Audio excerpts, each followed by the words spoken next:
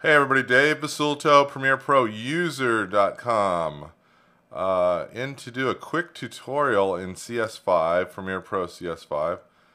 In the Facebook page for Premiere, someone named Dimitri. Hello Dimitri, you did a question. You had a question about you're having problems making a preset for rendering, and how can I do that? It's actually really simple, and I'll show you how. So here's my sequence right here. I press Command M to bring up the export settings. You can also go File and Export. And in the export settings, next to the preset is a Save button. So for example, if I wanted to do export this as a what the heck, H.264, but you know what, I wanted to do it some kind of a custom setting. Maybe it's my Vimeo, but I wanted to do add a Gaussian blur filter, horizontal, multiplexing. I wanted to do it for the PSP, for example. I'm going to keep this, we're going to go to 30 frames a second, square pixels, let's see, the audio, we're keeping it the same, FTP, I can put whatever I want in here. So anyway, so I've doctored it up a little bit. Maybe I want to use frame blending.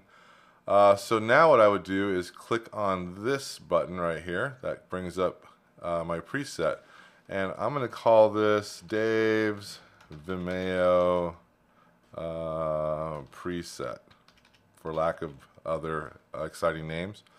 And I have a check mark here for saving my filter settings. It actually defaulted to that because I changed some of the filters in there. Had I done something in FTP, it would have had a check mark there as well. So I click OK, and I render it out, I export it, or I go into my queue, my render queue, and it's all set. Now if I cancel this, and let's say I have another sequence. Let's see, do I have anything over here? Okay, so let's say I have another sequence here, and I pressed, let's go the other way now. I'm going to go File, Export Media, and that brings up this again. It's defaulting to my preset, and you can see they're going to be saved at the top.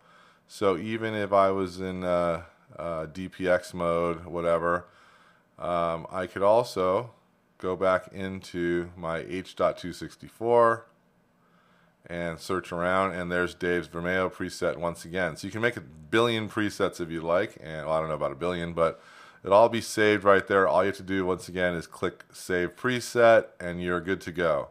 If you want to get rid of the preset, just delete the preset, and it's gone. Okay, hope that helped a lot, and everyone check out the new Premiere Pro User podcast at PremiereProUser.com. Also, if you'd like to be on the show, I'd love to interview you if you're a Premiere Pro or CS5 user. Just contact us at podcast@PremiereProUser.com. We're also on iTunes now, so check it out. Just enter Premiere Pro and you'll find us. Okay, everybody, have a great weekend.